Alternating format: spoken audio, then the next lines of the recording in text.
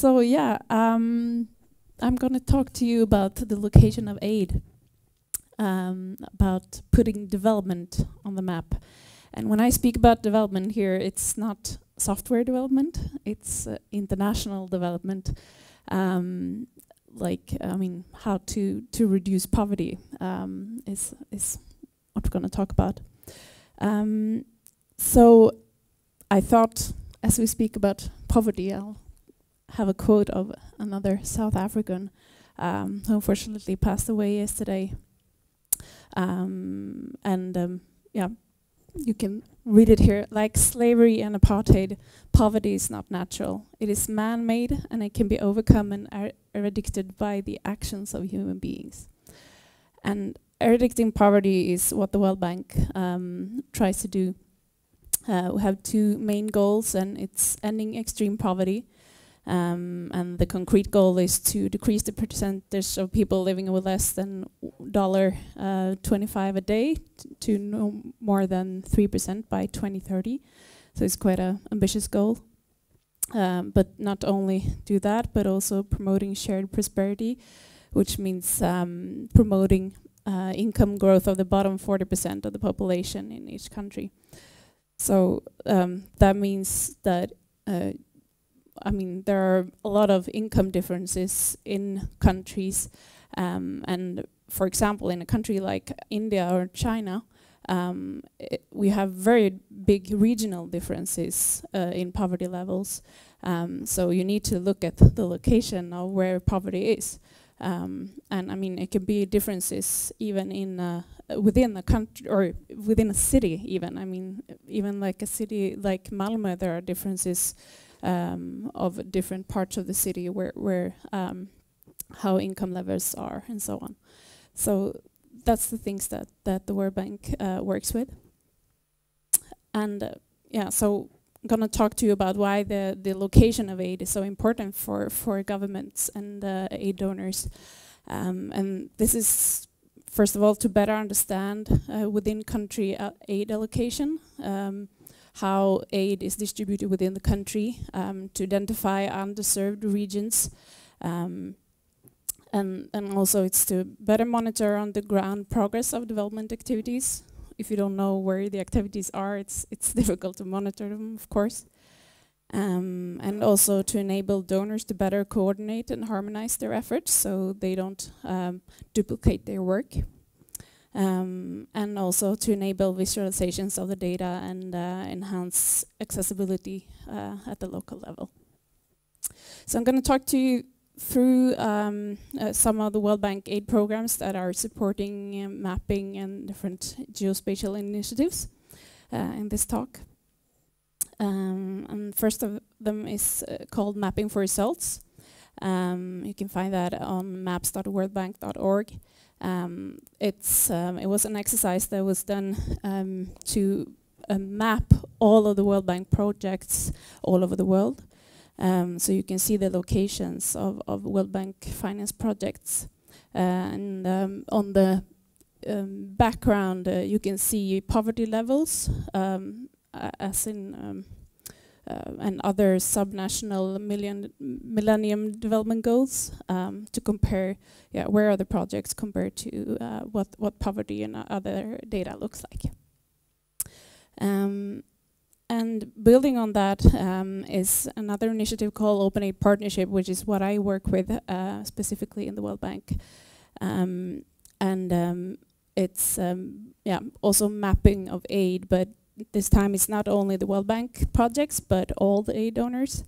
And so far we've been working in 4 countries, Bolivia, Kenya, Nepal, and Malawi. And this is our new website that we're going to be launched in pretty soon. Where you can see the location of aid. And the objectives of this partnership is to strengthen the capacity of partnered countries to collect, curate, and publish development data in an open and accessible format, so that everyone can access and know the location and information about aid projects. And we also developed this open aid map that I showed you to visualize the locations. And then finally, we build the capacity of citizens, civil society, and the media to understand, use, and give feedback on open development data. And the list down there is all of our partners. It's around 20 or so countries and foundations and NGOs, and Sweden is one of them. That's how they found me when I was working for Swedish SIDA with this partnership, and then they stole me. Yeah, so yeah, what we do is basically turning the aid reporting upside down. Traditionally, it's the donors that report what the money it is that they're giving to countries, but this is the countries themselves saying what they are receiving. So you get a full picture, and they usually actually have better data than other ones. So this is from the new mapping platform that we're developing, and where you can see the darker shaded regions are the one with higher poverty level, and then you can see the locations of projects. So it's mainly directed to poorest areas, but you also need to look at, for example, population. So like you see up in the right corner is a very dark area, but there's not many people live in there either, so it's not that big of a deal that there are not many projects there. So yeah, and to say we want to try and understand where different donors work. This was an exercise that we did when Ban Ki-moon and the president of the World Bank traveled together to Democratic Republic of Congo. So we took the data that we had and from some of the UN agencies and mashed them up to see where the UN was working and where World Bank was working. And you can see that World Bank is more in the west, where there are poorer areas, and the UN is more in the east, where there are fragile states and so on. So it's a good exercise to see, yeah, where different organizations are working. Yeah, and you can also track, for example, here is the, let's see, accessibility to clean water and overlaid with the water projects. So you can use this data to track progress of development on a more local level. So this is from Malawi.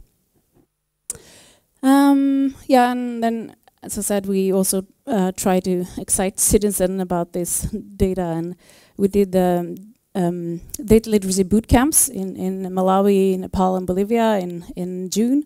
We had around 300 participants from civil society and media being trained in how to clean and visualize data and so on. So that was very, very fun. And just as an example of things you can sorry, my voice is losing it here. This wasn't from the boot camp, but I just wanted to show you an example of how you can visualize data on a geographical way. So this is the number of inhabitants per doctor. And you can see that, for example, in some areas of Africa, there are 50,000 people per one doctor. So there are quite big differences in the world in that sense. Another World Bank initiatives is called the Geo Results, where you can see stories from small farmers, where you can see videos and pictures and so on from the specific project location. So I mean, maps and locations, they can really tell stories as well. And then also it's important to have data on social infrastructure in countries, so things such as hospitals and schools and roads and such.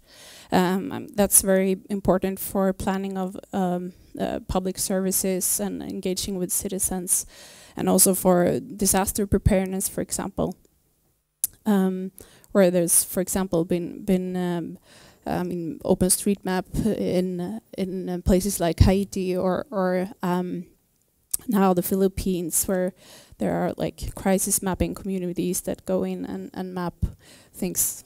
There it was like afterwards, but there are also World Bank funded projects where they're trying to do it beforehand. For example, in Nepal, which would probably be struck by a big earthquake in the coming years, so they try to do the mapping now instead. So, but unfortunately, the data that the governments themselves are not usually very accurate. We did this exercise on looking at school and hospital locations in Kenya from their open data portal, and it turned out that it was only 50% accuracy of the data. So you could see like that a school were supposed to be somewhere and then it was just out in a field or something.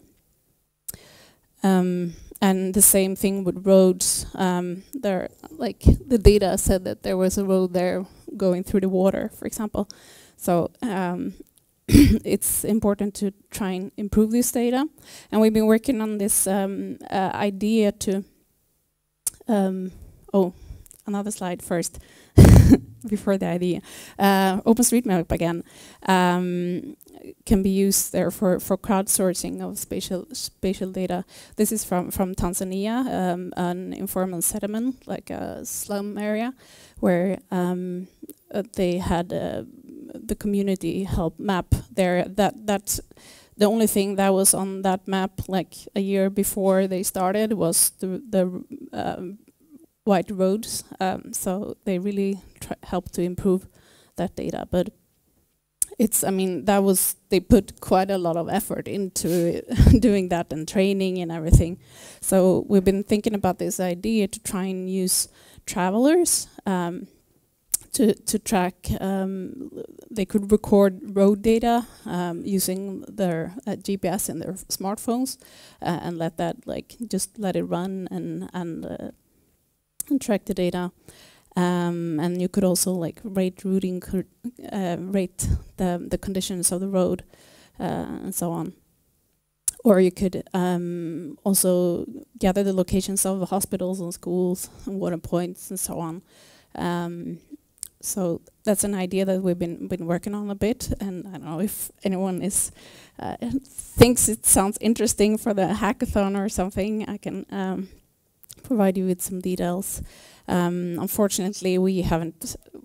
It seems like we won't have time to continue working on this. So we're hoping that the idea is up for grabs. We can. We did a lot of research on who could use the data and so on. So yeah, I think it's an interesting, fun idea.